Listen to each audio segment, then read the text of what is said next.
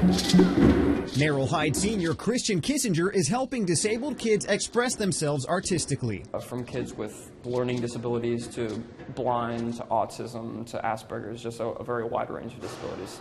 And to do it, he's using a number called the golden ratio. But what is that exactly? It's 1.618, but it goes on forever. It's an infinite number. It's derived from this series of numbers called the Fibonacci sequence, where 1 plus 1 is 2, 2 plus 1 is 3, 3 plus 2 is 5, and so on. When you divide one number by the one preceding it, you get approximately 1.618, and the higher you go, the closer you get. It's extremely fascinating because of the depth that it goes into. Perhaps even more fascinating is that you can find the golden ratio just about everywhere from art to nature, like this nautilus shell.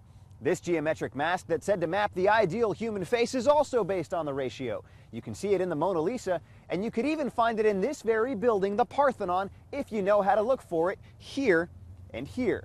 It's just everywhere. Lori Kissinger is Christian's mom, but she's also the executive director of VSA, an organization that helps kids with disabilities. She says Christian's project and the number itself have made subjects easier for them to understand.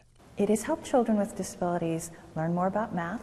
It has helped them express themselves. Christian says he's proud of seeing his semester-long project come to life, but he's also excited to see where it might lead in the future. I'm really excited for the kids. I know they're very ecstatic about this. It's really rewarding, and hopefully I'll be helping a lot of people.